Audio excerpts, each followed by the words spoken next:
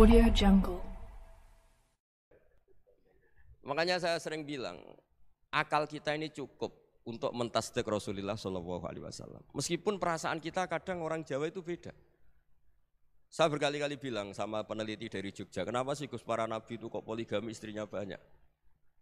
Nabi Dawud katanya itu berapa? Nabi Sulaiman malah jumlahnya agak terbatas. Nabi Muhammad itu paling sedikit. Saya tanya gini, perempuan itu orang lemah, jadi kalau nolong orang satu gimana baik, kalau nolong orang dua ya lebih baik, ya sudah kira-kira seperti itu. Paling tidak akal kita masih tahu kalau orang baik, itu kan mesti baik, nolong orang satu baik, nolong orang dua ya lebih baik, nolong orang tiga lebih baik. Tapi kalau kamu orang nggak baik, satu saja kamu terlantarin, kamu miskinkan, kamu ya tinggal diukur kan, kalau orang baik nambah baik, tapi kalau orang buruk tambah buruk. Nah itu akal kita bisa menganalisis kenapa sih nikah itu ada yang poligami, ada yang enggak, ya sudah ukur saja diri kamu. Misalnya kayak saya elek keriting, rabi terus, memperbanyak wong elek, orang perilakunya tok raine dadi elek kabeh gitu.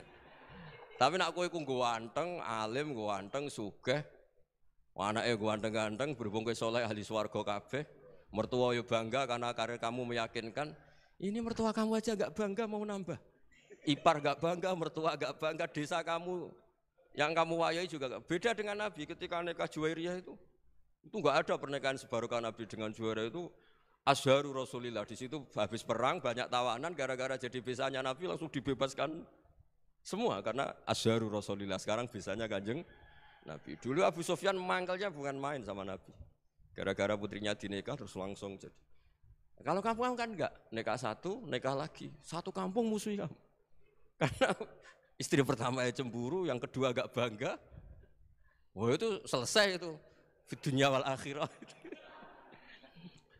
Maksud saya, nganalisis Islam itu harus pakai akal.